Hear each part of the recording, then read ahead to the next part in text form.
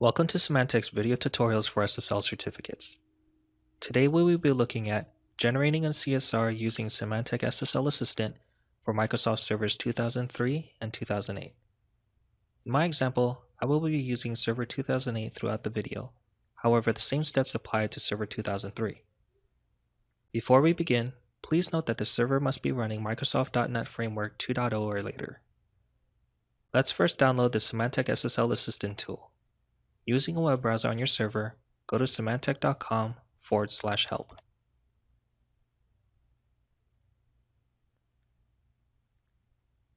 Click on the link for SSL Certificate support.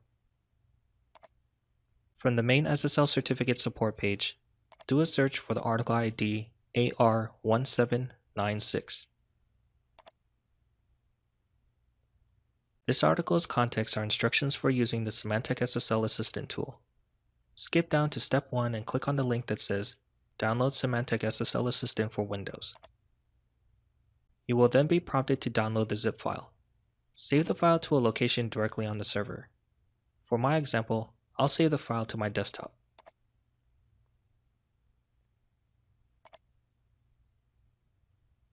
Now let's browse to the zip file and extract it. Right-click on the zip file and select Extract All. Then select the location to extract the contents. In my example, I'll extract it to my desktop as well.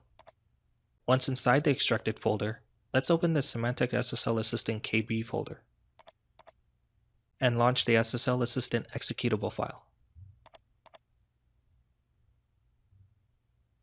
Click on the option Generate CSR to begin the process. You will now be entering the information that will populate the issued to values for your SSL certificate, otherwise known as the distinguished name. This first field is the organization name. Use the legal business name that your company operates under. The department field is also known as the organizational unit. This field is optional, but for my example, I'll enter IT department. Next, select the country your company resides in.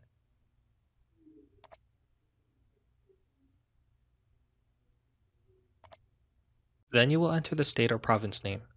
Please note that you cannot abbreviate the name as it must be completely spelled out. Now enter your city.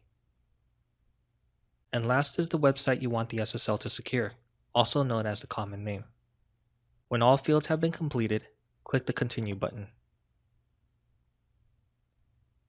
You will then be prompted to save the CSR file. I'll save mine to the desktop. A window will then appear with the CSR encoded text. You may copy and paste the encoded text for your enrollment for your SSL certificate, or click the Done button and the CSR will save to the location you specified. Then browse to the file and open in a Notepad document to provide for your SSL certificate enrollment. That's it. Thank you for watching our tutorial videos. For further support and troubleshooting, please visit our support pages at symantec.com/help.